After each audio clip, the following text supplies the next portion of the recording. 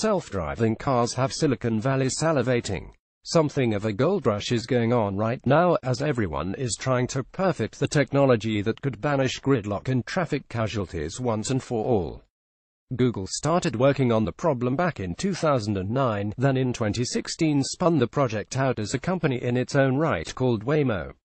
Today, we learned something new about the Waymo project. It's powered by Intel. The chipmaker publicly stated today that it has been partnering with Waymo since 2009.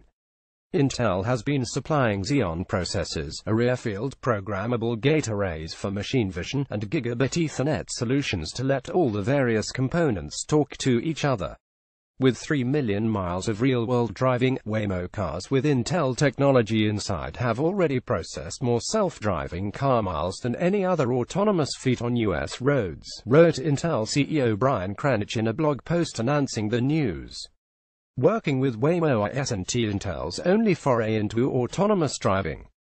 For example, Ford went with Intel processors for its autonomous road vehicles.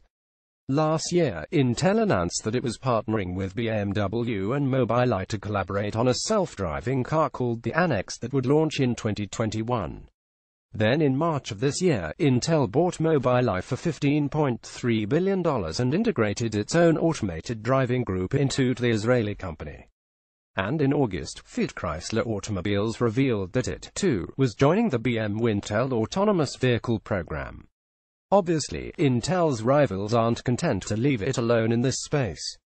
Nvidia, in particular, has been working hard on this area, partnering with the likes of Tesla, Audi, Bosch, and others to make its Drive PX the go-to platform for autonomous vehicles. Happily, unlike in the laptop market, the end result so far of Intel's endeavors hasn't been cars covered in ugly little foil stickers.